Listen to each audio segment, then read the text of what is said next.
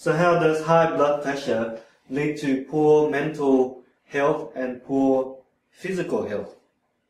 Now, as you can see from the damages of high blood pressure, the damages are extensive.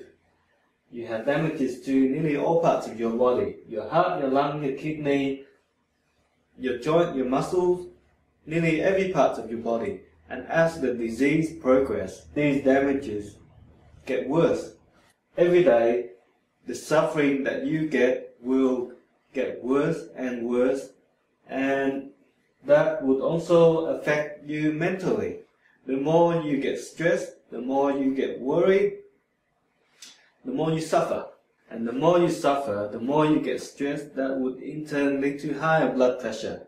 And higher blood pressure lead to more damages. So there is a cycle that feeds itself, that make your blood pressure and the damages worse and worse as the days goes by. As the disease progresses, you will suffer more and more physically and mentally, and that is not very nice to have.